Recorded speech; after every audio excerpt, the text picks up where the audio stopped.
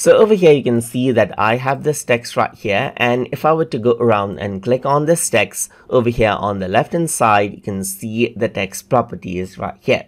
So right now the text is opaque, means it is not transparent. Everything is seen right here.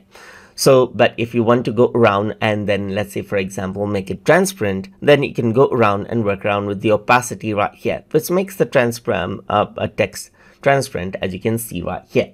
So if I were to go around over here, I can move around my text right here, that is rotate around my text by using the circular handle. And if I were to pull this, you can see that I can go around and resize out my text.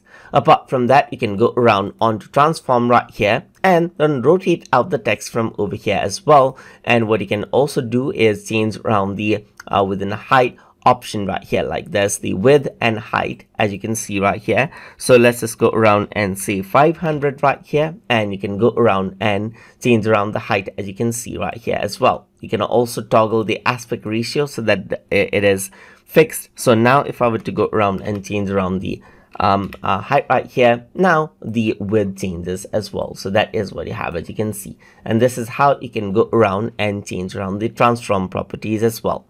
Apart from that, you can go see that if I were to click and drag around, then you see the X and Y properties change as well. But you can go around and type in the X and Y properties to change out the location of the text as you like as well.